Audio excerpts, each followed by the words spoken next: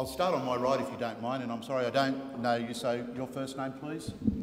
Good evening. My name's Mrs. Sonia Howard. Thank you, Sonia.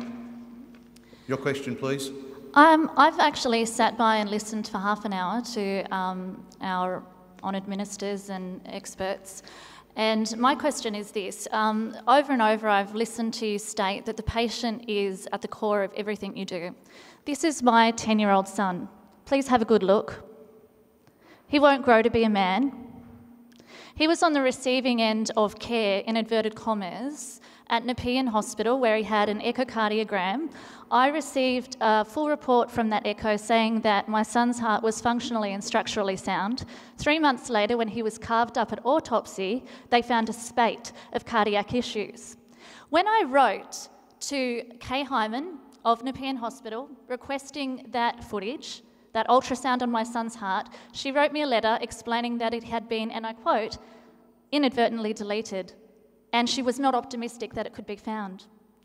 Now, the Minister, our Honourable Jillian Skinner, has explained to me, well, rather I've done some research, and millions of dollars have been spent in ICT in our hospitals. My tax-paying funded money has gone to that end.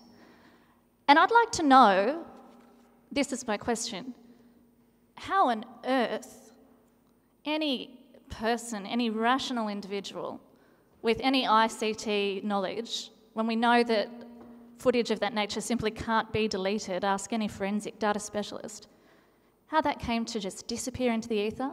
And just because I'm from the West and have grown up here and am from a lower socioeconomic demographic does not mean that I'm a foolish woman. And my child's spilt blood matters. And how dare you write me a letter offering me your empathy? Which child of your womb was slain by a doctor, Miss Hyman? Whenever you're ready. Look, I know you don't want my empathy, but you have it anyway. Empathy means to feel what one feels. Which child has been killed by a doctor from... Can I say to you, I do empathise, I sympathise. I know you've written to me and we've had inquiries. Well, there have been inquiries in relation to this. I think the best thing to do is ask for the local health district to... Whenever you're ready. Yes. I would love to know why you condone the killing of my child. I would love to know why you sit there in your self-aggrandised way and say, it's okay, we killed your 10-year-old Thank you. son, and it's okay.